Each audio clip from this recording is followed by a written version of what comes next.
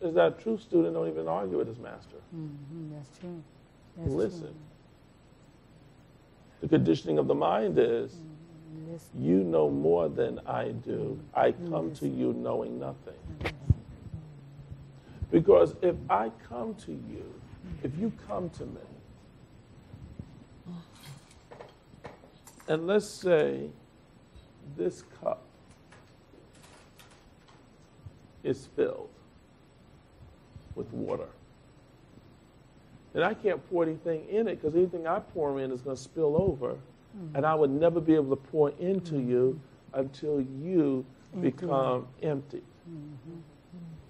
If you don't come to me turned upside down, saying all that I know was stupidity, Jesus, Jesus. now I'm here to know all that you know. Wow. That's mentorship. That's it. Now your 10,000 hours can begin. And we can start filling this up quickly.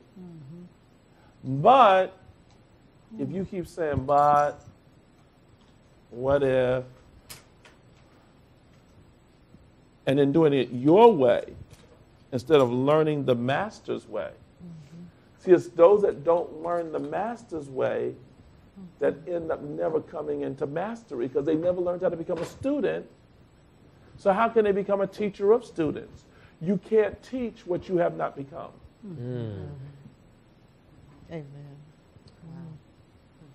So when you're learning in those 10,000 hours, you learn to listen. Some people never learn to listen. One of the things I learned when I was with Reverend Ike for all those years, you know, I kept thinking about it. Reverend Ike showed up in my life in 1994. And he would always say, son, you took me out of retirement. He said, I wasn't fooling with anyone. And I'll never forget, Reverend Sharpton, he was sharing this with me. He said some years ago, he said, Reverend Sharpton, Reverend, I had to, together, we were together at and Reverend Sharpton said that Reverend Ike said to him, says, what do you think about Bishop Jordan? He said, I think he's a great man. He's a powerful prophet, great spirit. He says, well, and it's funny because Reverend Sharpton just told me this a couple of weeks ago. He said, Reverend Ike said to him, said, well, I'm testing him the way Jesse had tested you. And he said that was just very interesting. That he said, and he said to me, Bishop, says, you know, I didn't even know that there was a test going on. And we laughed.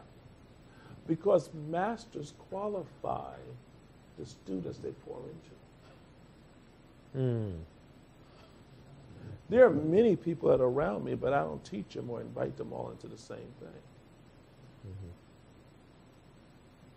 Because you have to look at the condition of the student.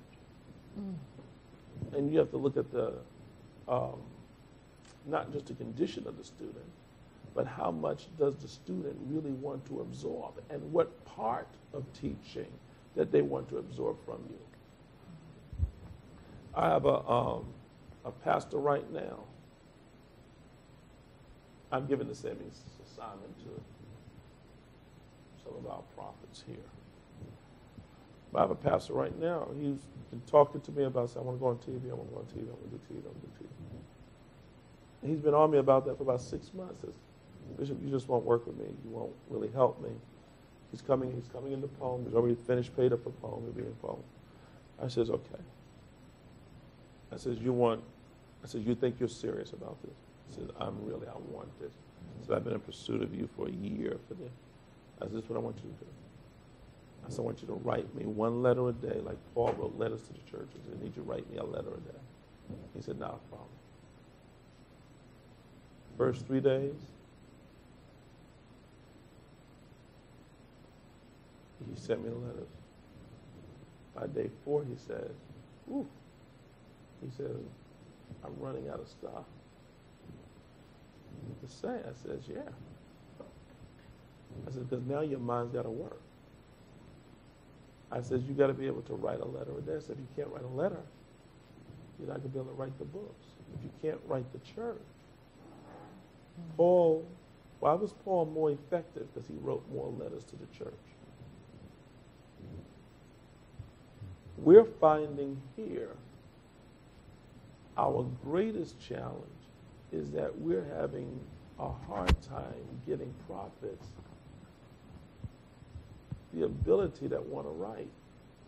The prophets that did not write, you didn't hear much from them in Scripture.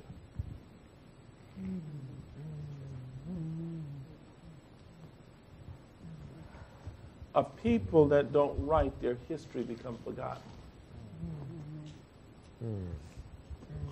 And we are in an age of infopreneurs.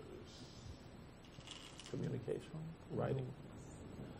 So this individual, I'm reading his letters every day. I'm getting his letters, saving them in a file. Doing pretty good. He says, I've been watching all of your letters. I says, great. Keep writing. Then I tell them what he needs to critique in them.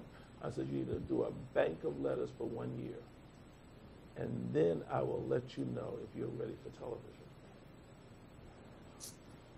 Because what sense of it is it for you to go on television and you can't pay your TV bill?